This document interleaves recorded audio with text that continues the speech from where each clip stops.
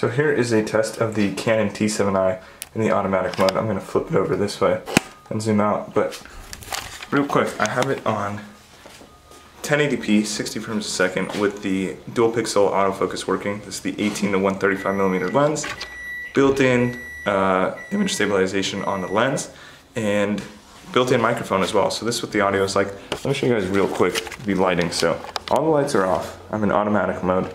The lights are off. The window's right there. You can see it's adjusting for the light. But what I want to show you, what's really important if you're going to be vlogging with a camera, and why I'm using this Canon instead of my $3,000 Nikon camera, is this autofocus works so fast. Look at this. Okay, watch, ready? So it's focused on my face. The background's actually blurred out pretty nice. And then I will go on that clock right there. Oh. There we go. It got it automatically, okay? And my face is blurry.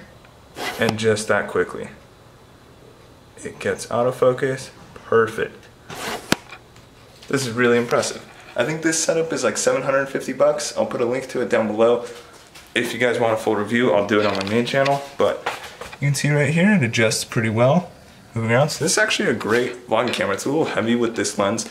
The 18 to 55 is what I would recommend if you're just gonna be vlogging with it, but so far so good. And then I'm gonna make a video of the Lexus CT200H hybrid hatchback car on my main channel. That link is in the description below.